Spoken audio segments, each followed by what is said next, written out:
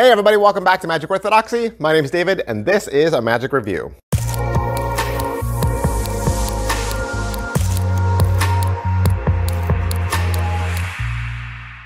Hey everybody, welcome back to the channel. Thank you for showing up. Got a question for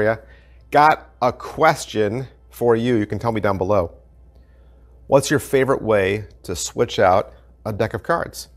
Do you have a way? You have a way to switch out one deck for another? Many a magician have tried to solve this problem. Case in point, today we got a new trick hitting the shelves. I'm here to open the box and tell you exactly what you get. This is Pro Deck Switch from Pierre Velarde. And I will say, got this from Murphy's Magic Supplies. If you purchase this for yourself, $50. $50. And what does it do? It switches one deck for another. Tabled, seated, right? You're at a table, you're doing a trick. You've got your deck and your tuck box side by side. And then in the flash, spectator was barely paying attention. They could barely see it. A lightning streaks across the sky and the two switch places. Suddenly the tuck box is on the left and the deck is now on the right. You have secretly switched the cards and no one is the wiser. What is the Pro Deck Switch? Let's talk about it. All right, so let's say you pay your $50 to your favorite Murphy's Magic supplier. What are you gonna get? It's a smallish box because really you're just getting the gimmick, okay? You're getting the gimmick, which is a tuck case, but it's made out of a hard, thick plastic. It's a deck shell, in effect. You're gonna get the parts to make the deck shell work. We'll talk about that. And you are getting an amazing clear plastic Sharpie marker holder.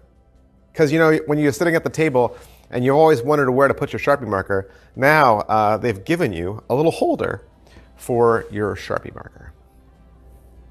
Is it what I thought? I had no clue what to think. No clue. I think I've only reviewed 2 of these before in the past. I think I've reviewed a deck switch gimmick and then reviewed a download that taught different deck switch techniques. Certainly you have those options. This is a gimmick, right? This is a gimmick. Is it well made? It's well made. It is well made. I didn't have any problem with the way it was constructed. What I had a problem with, I had a problem with its design.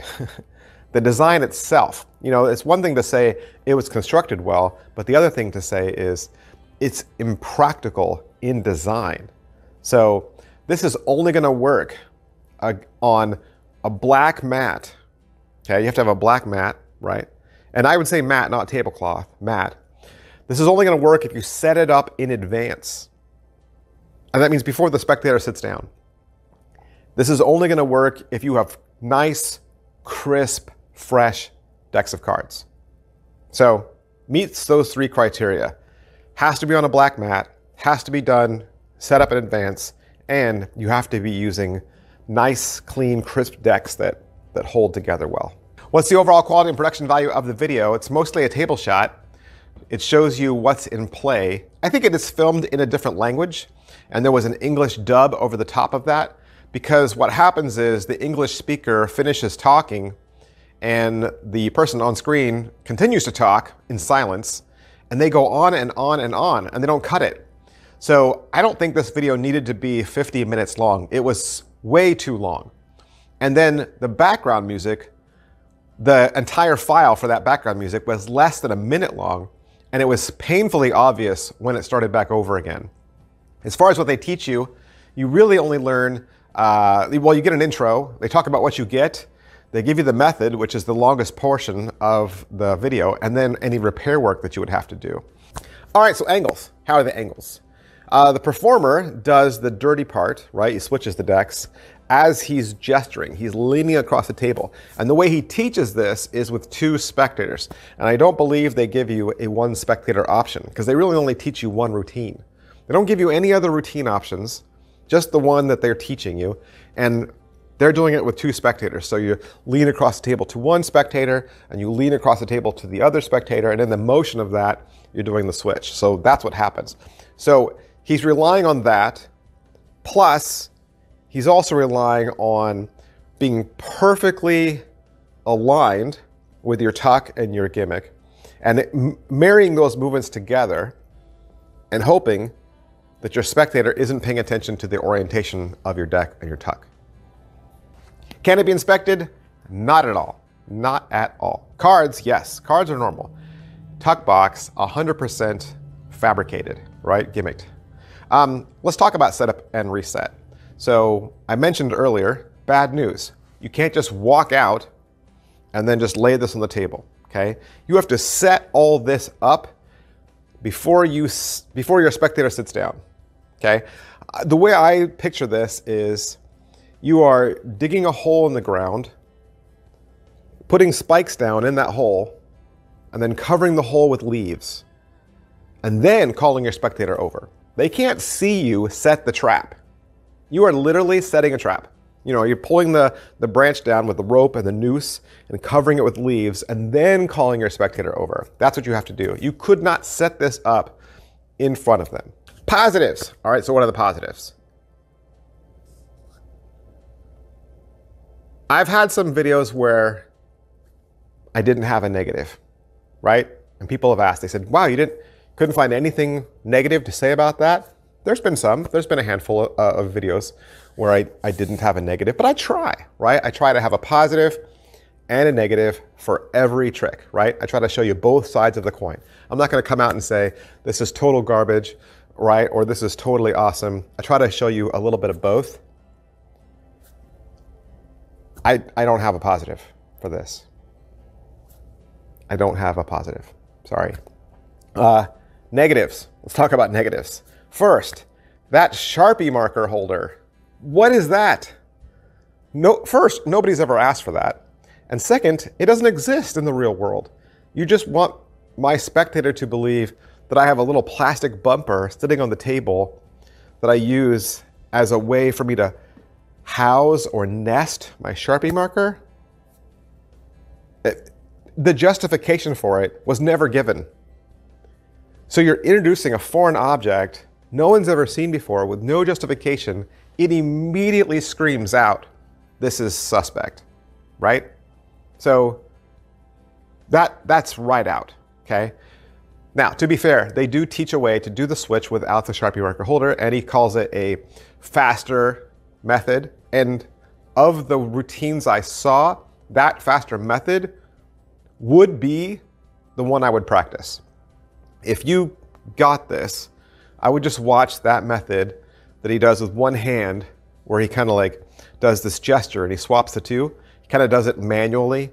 That's the one I think is the best. Because the one with the Sharpie marker holder, I just can't see having a Sharpie marker holder and making a justification for it. Second, for this all to work, everything has to be aligned, right? Your deck has to be precisioned, squared up. The gimmick next to it has to be perfectly aligned. You have to have that perfect moment, and everything has to like lock in place. So it has to fall perfectly in these test conditions, which I don't think exist all the time. So I didn't like that there had to be, you know, so much involved in making it happen. Plus, in that process, IT. I know you didn't expect me to say that, but yeah, this happens with IT. On top of everything else I just mentioned, which is why you need the black mat. So most tricks where I see that it's an IT trick where I didn't expect IT, I'm right out. I'm out. I mean, levitations, sure. I go, yeah, okay. But other tricks where they say, oh, and we did this through IT, I'm just like, nope, that's where I tap out. So seeing the weird gimmick and then IT involved, yeah, it was hard for me to back this. Third, the routine that they give you does not make any sense. It doesn't make any sense. And I don't like routines that don't make sense. You have two spectators. You give each one of them maybe half the deck, right? Or a third of the deck. and they can go through the cards and find the card they want. That's great because it allows them to see all the cards and know that it's coming from a shuffled deck. They get to select their own card, and then you hand them each a pen and they sign it. So now we've got signed cards. And then you make it apparent that the cards go into random places and are lost in the deck.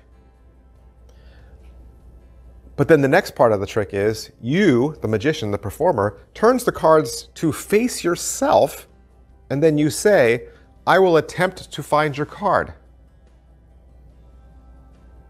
You know the easy way to find their card is look for the cards that are signed, right? But the performer even goes out of his way to say, this is a great place to ditch part of your gimmick. Pull your gimmick out and miscall it and say, is this your card? You don't need to do that because you know it's not signed. Of course they're going to say no. That's a joke? That doesn't make any sense. Why would you pull a random card out and say, is this your card, if it's not signed? And then he finds the 2 cards that are their cards, and then he reveals, oh, but wait, all the other cards were blank. Again, if all the cards are blank, finding their cards should be easy, right? But you make it look hard. You make it look like, oh, I think it's this one, and I think it's this one. So not only are the cards the only 2 normal cards in the deck, but they're also the only cards that are signed. And you're making it look difficult by going through the cards face up to find their card. You know a really simple way, a really simple way to get around that would be, your first deck should be a bicycle rider deck, and your second deck should be a mandolin deck. But don't tell your spectators that. And then swap them, because then you could find their cards just by looking at the backs. They'll never see the difference because they won't know what to look for. But if you just do a casual glance, you could slide that one out and slide that one out because they're the only 2 rider backs in the deck, and the rest of the deck is mandolin. And by the time you switch it over, they would never notice.